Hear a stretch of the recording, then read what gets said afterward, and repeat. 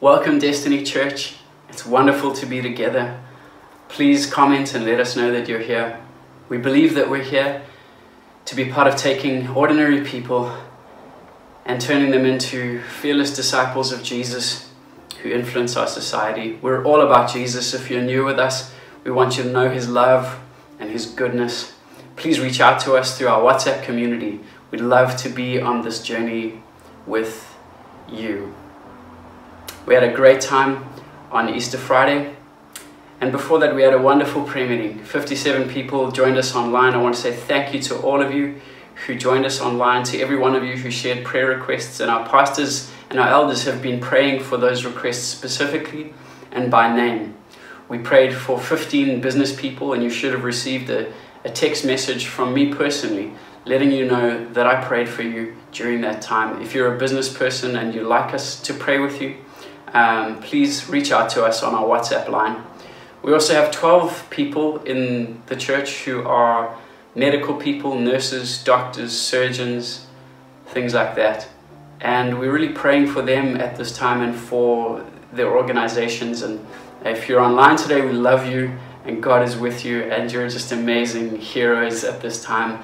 And I'm part of a group of pastors that sends an encouraging video to those people every day, and so you get a different video from a different pastor every day of the week to keep your faith filled up during this time. Please, if you'd like to be part of that community, again, WhatsApp us and let us know that you're part of the medical fraternity, and we'd love to send that to you. Please stay connected during this time. It's so important for us to do that. And we have some great resources for your children. The curriculum that we have been using when we were gathering in our building is now available free online, and it's wonderful. So for every age group of children, you can prep a video that lasts anywhere between 15 and 20 minutes for your children. It includes worship, a time of Bible message, and an interactive activity, and you can invest in your children's faith. We'd love to partner with you that way. And please see all of the links on our channels and at the bottom of these videos. Well, we're about to hear a fantastic message from Donovan Coetzee, who is the leader of our national group of churches, the Assemblies of God. Enjoy the message. Welcome once again to another pre-recorded sermon. Easter, what a wonderful time. Easter speaks of life, new life, of resurrection. Today we're going to look at Psalm 24, which speaks of the crown. And so far we've looked at Psalm 22, the cross, Psalm 23, the crook of the shepherd, and Psalm 24, the crown of the king. So let's look together at Psalm 24. Let's read it together. It says, "The earth is the Lord's and everything in it, the world and all who live in it. For He founded it on the seas and established it on the waters. Who may ascend the mountain of the Lord? Who may stand in His holy place? The one who has clean hands and a pure heart, who does not trust in an idol or swear by a false god. They will receive blessing from the Lord and vindication from God their Savior. Such is the generation of those who seek Him, who seek your face, God of Jacob. Lift up your heads, you gates. Be lifted up, your ancient doors, that the King of glory may come in." Who is this King of glory? "The Lord strong and mighty, the Lord mighty in battle. Lift up your heads, you gates. Lift them up, you ancient doors, that the King of glory may come in." Who is He, this King of glory? The Lord Almighty. He is the King of glory. So Psalm 24 deals with the King. Now, Jesus is the King. Again, these are prophetic psalms, part of a trilogy, as I've said before. And Psalm 24 is prophetic and speaks of Jesus the King. Why is Jesus described as this great King that the ancient doors and gates have to lift their heads up for and let in? Well, number one, Jesus is King because of His resurrection. Number two, Jesus is King because of His reign. And number three, Jesus is King because of His return. So the resurrection deals with the past. He has been raised from the dead, therefore He is King. He is reigning in heaven right now, present. He is reigning now at the right hand of the Majesty on high. And thirdly, He will return in the future. This makes Jesus King of Kings. This makes Jesus Lord of Lords. This makes Jesus different to any other king that has ever lived. So number one, then, Jesus is king because of the resurrection. Revelation 1:5-6 says, Jesus Christ, the faithful witness, the firstborn from the dead, the ruler of all the kings of the earth. Now I want you to notice the sequence there. He is the faithful witness. The Greek word there is martes, which means martyr. Jesus is the faithful witness who stood before Pontius Pilate, who refused to back down, who said he is who he is, and as a result of that, he died. So he's the faithful witness, he died. Therefore, he is the firstborn from the dead, it moves on, and therefore the ruler of all the kings of the earth. No other king has been raised from the dead. Jesus did not come back from the dead, like Lazarus did. Lazarus came back from the dead and died again. Jesus is resurrected from the dead, never to die again. And this makes him a unique king, and he's king because of the resurrection. Matthew writes to us in Matthew's Gospel, chapter 28, verses 5-6. But the angel answered and said to the woman, that's when she comes to the tomb and Jesus is not there, and she's all freaked out. And the angel says, do not be afraid, for I know that you seek Jesus who was crucified. He is not here, for he is risen. As he said, come see the place where the Lord lay. Jesus was raised from the dead. What a powerful thing. He was brought back from death. Romans 6 verse 9. We are sure of this because Christ was raised from the dead. He will never die again. Death no longer has any power over him. I said it before. I'll say it again here. You see, what we need to understand here is Lazarus died, like a few others in the Bible, and they were brought back from the dead to life, only to die again. Jesus wasn't just brought back to life. He conquered death. Death had to let go of him. Death could not hold on to him. Why? Because he was not guilty. I remember listening years ago to a guy called Mike Wonke, who was a Christian comedian. And he tells the story about Jesus dying on the cross. And he says, after Jesus had died on the cross, the devil came to his two lieutenants, Death and Corruption. And he said, now listen, Death, I've got him there. I've got him on the cross. Now, Death, I want you to kill him, and then Corruption, I want you to corrupt him. Mission accomplished. I can go on a 3-day holiday. After 3 days, the devil comes back, and all hell is broken loose. The lights are on in hell. Prison doors are open. Prisoners have been set free. And the devil says, what's going on here? They say, what do you mean what's going on here? This guy, Jesus, that you told us to bring down here, he has set everyone free. He said, hey, Corruption, I thought I told you to corrupt him. He said, how do you expect me to corrupt him when death was unable to hold him? Death and corruption have been defeated. Jesus has broken their power. Resurrection life isn't just coming back to life. Resurrection life is eternal life, goes on forever and has a quality that cannot be touched by sin or sickness or disease or death. That's why Jesus is king. He is completely different. Secondly, Jesus is king because of his reign now in heaven. That's where he is right now. He's reigning from heaven. Matthew 28, 18-20. After Jesus came and told his disciples, I have been given all authority in heaven and on earth. Therefore, go and make disciples of all nations, baptizing them in the name of the Father and the Son and the Holy Spirit. Teach these new disciples to obey all the commands I've given you. And be sure of this, I'm with you always, even to the end of the age. Jesus reigns in heaven now. That's why the church is unstoppable and unconquerable. He reigns. That makes him a king. He has been given all authority in heaven and on earth. No other king has this authority. And he has this authority because he's been raised from the dead. He now is able to reign at the right hand of the Majesty on high.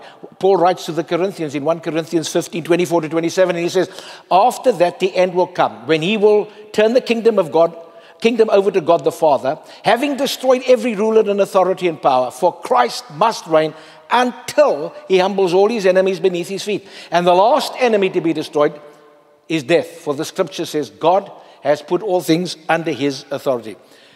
So when you and I, who are in Christ, we die, we don't die. Our bodies go to the grave, but our spirits go to our God in heaven. We cannot die. We have eternal life because our King reigns, who has conquered death, sin, and hell. Jesus reigns right now. People may say, but look what's going on in the world. What about this coronavirus? Irrespective of what happens to you and to me as a result of this virus or any other thing that may befall us, we know to be absent from the body is to be present with the Lord. That is the promise given to us. We have eternal life, not just everlasting life that goes on forever, eternal life that goes on forever, and that has a quality about it that this world cannot give to us. And Jesus is our King because He reigns, we're in His kingdom, and we experience His reign now. Thirdly, Jesus is King because of His return one day in the future. I love this portion in 1 Thessalonians. Paul writes to the church at Thessalonica, and chapter 4, 15 to 18, and he says, we tell you this directly from the Lord. I love that. Paul's going, I didn't make this up. This is what God told me. I'm telling you this directly from the Lord. He says, we who are still living when the Lord returns will not meet Him ahead of those who have died. For the Lord Himself will come down from heaven with a commanding shout, with the voice of the archangel, and with a trumpet call of God. First, the believers who have died will rise from their graves. Then together with them, we who are still alive and remain on earth will be caught up in the clouds to meet the Lord in the air. Then we will be with the Lord forever. So encourage each other with these words. Jesus is coming back again. I said it before. Arnold Schwarzenegger isn't the first to say, I'll be back. Jesus is the first to say, I'll be back. And He will be back. He will return.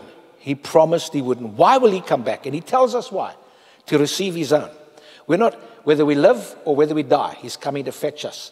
The dead will rise first. Then we who are alive will be changed in the twinkling of an eye to be with the Lord forever. He's coming to fetch us. He's coming to take us where He is.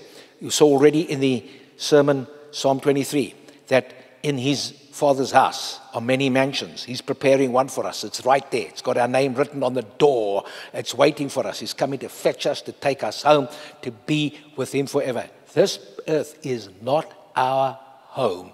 We have a home in heaven. He's coming to fetch us. Secondly, Jesus is not only returning to receive us to Himself, to come and fetch us for Himself. Revelation 19, 11 to 13 says, then I saw heaven opened, and a white horse was standing there. John, in the book of Revelation, describes this. Its rider was named Faithful and True, for he judges fairly and wages a righteous war. His eyes were like flames of fire. On his head were many crowns. A name was written on him that no one understood except himself. He wore a robe dipped in blood, and his title was the Word of God. The armies of heaven, dressed in the finest of pure white linen, followed him on white horses. From his mouth came a sharp sword to strike down the nations. He will rule them with an iron rod. He will release the fierce wrath of God the Almighty, like juice flowing from a winepress. On his robe, at his thigh, was written the title, King of Kings and Lord of Lords. Then I saw the beast and the kings of the world and their armies gathered together to fight against the one sitting on the horse and his army. And the beast was captured, and with him the false prophet who did mighty miracles on behalf of the beast, miracles that deceived all who had accepted the mark of the beast and who worshipped his statue. Both the beast and his false prophet were thrown alive into the fiery lake of burning sulfur. Jesus is not only coming to receive us, He's also coming to defeat His enemies. His enemies are those who try to frustrate the purposes of God. His enemies are those who are opposed to what God wants and the kingdom of God upon the earth. And the Bible tells us that there will be this massive day when He will come with a robe that is dipped in blood. His name is King of Kings and Lord of Lords, faithful and true, with a word coming out of His mouth like a sword, and He will defeat our enemies forever. So Jesus is coming to defeat our enemies and the enemies of God. Thirdly, He's coming for another reason.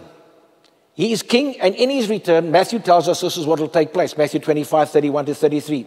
But when the Son of Man comes in His glory, and all the angels with Him, then He will sit upon His glorious throne. All the nations will be gathered in His presence, and He will separate the people, as a shepherd separates the sheep from the goats. And He will place the sheep at His right hand and the goats at his left. You know, Jesus is coming to judge the world. He's coming to receive his own.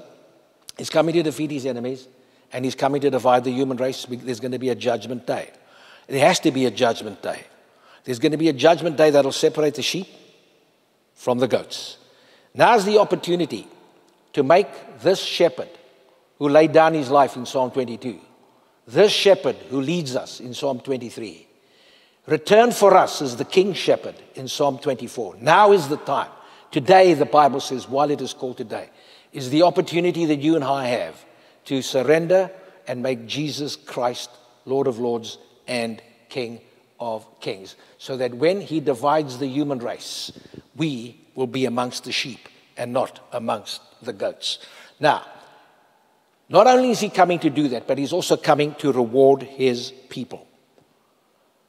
Revelation 22 verses 12 to 13 says, look, I am coming soon, bringing my reward with me to repay all people according to their deeds. I'm the Alpha and the Omega, the first and the last, the beginning and the end. So Jesus is coming to reward us. What a fantastic thing. And when he comes to reward us, he doesn't come to reward us just to get us into heaven. There are two judgments. There's the Bema Seat judgment and the Great White Throne judgment. The first judgment is to decide whether we go to heaven or not. The other judgment is to decide whether we get rewards or what rewards we will get. The second judgment is only for those who have accepted Jesus as their Lord and Savior. And one day, every one of us will stand before Jesus, and everything that we've done, the way that we've lived, he will have noticed it, it will have been recorded, and Jesus will reward us for the things that we have done. Scares me a little, to be honest. You know, people see you and me as this. People think I'm this big deal or that big deal or you this big deal. But ultimately, all things are laid bare before him to whom we have to give an account, the book of Hebrews says. So one day we'll stand before Jesus, nothing to hide. He will see us with eyes, the book of Revelation describes, with eyes like flames of fire. And you know what? That which is not worthy to enter heaven will just be burnt up in a flash. Wood, hay, and stubble, the Bible tells us in 1 Corinthians. And the gold, precious stones, and silver will be able to withstand the heat of his fiery eyes. And when it is able to do that, we will be rewarded for what we have done. So we thank God that we've got a great shepherd who laid down his life. We've got a chief shepherd who equips us in this life. We don't do it on our own.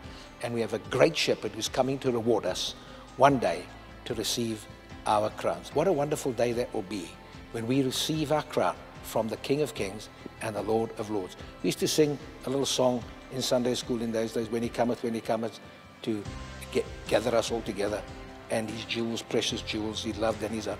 Every one of us will receive the crown that God has determined is appropriate for us. And so it's not living our lives simply before other people, but living our lives before him. May God bless us, help us, encourage us, and let us believe what the Bible says about him equipping us. And so I'm going to quote Hebrews 13, which is the chief shepherd. And now may the God of peace, who through the blood of the eternal covenant brought back from the dead that great shepherd of the sheep, equip us with everything which is good for doing his will. And may he work in us that which is pleasing to him through Jesus Christ his Son. Amen. God bless you. Take care. Wasn't that a wonderful message? Jesus reigns supreme in every way. And I was thinking about this message in light of what we've been through this weekend. We had Passover on Thursday night, and we were waiting in our homes, and together as a church we were praying.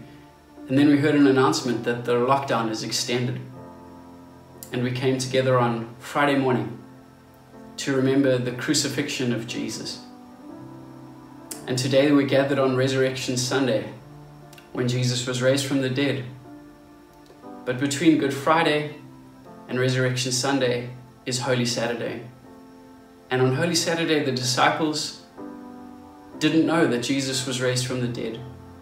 It looked like their hope of deliverance was dashed. Jesus' body was dead, lying in the grave, and it was the Sabbath, And so they were forbidden from going outside of their houses just like us. And literally all they could do was to sit and to wait for the hope of God to visit them. It was a very humbling experience. And I've brought this clock with me today. Indeed, our whole country of Africa is really sitting and waiting on God.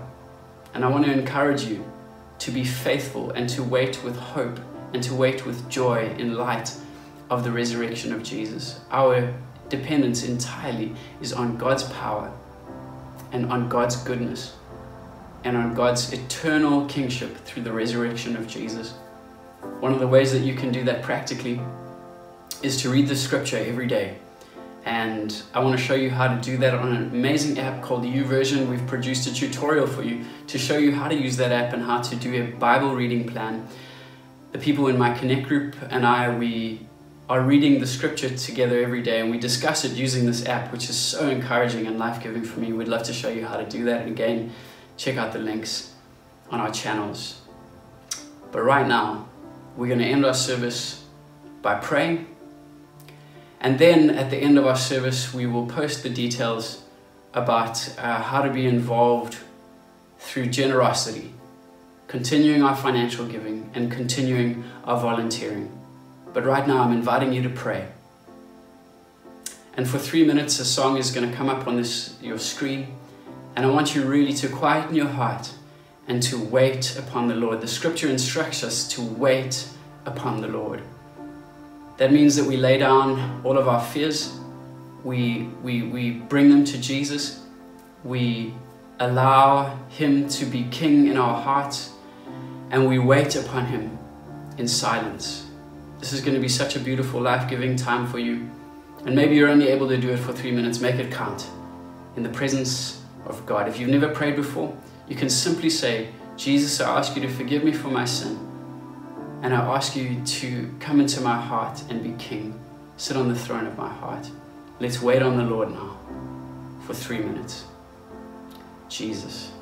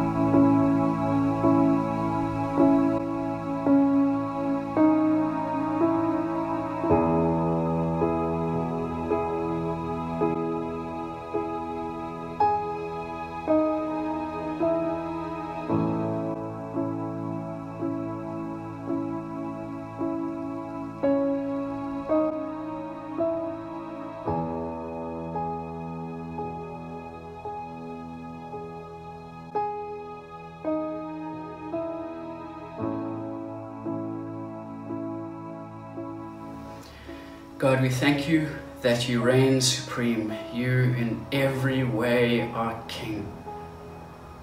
And in the midst of our present trial and darkness, we thank you that you are the light of the world, that you are the resurrection and the life. And you are well able to deliver us and our entire world because of the resurrection of Jesus. We put our hope and our trust in you.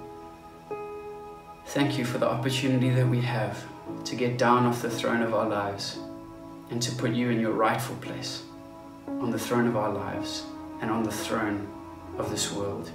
You are King, and we proclaim you as King today. Resurrection Sunday, in Jesus' name, amen. Maybe you've just given your life to God for the first time. Please reach out to us and let us know that you did that. We want to help you with this journey. We're better together. Don't walk alone. We'd love to hear from you. God bless you, church. See you online.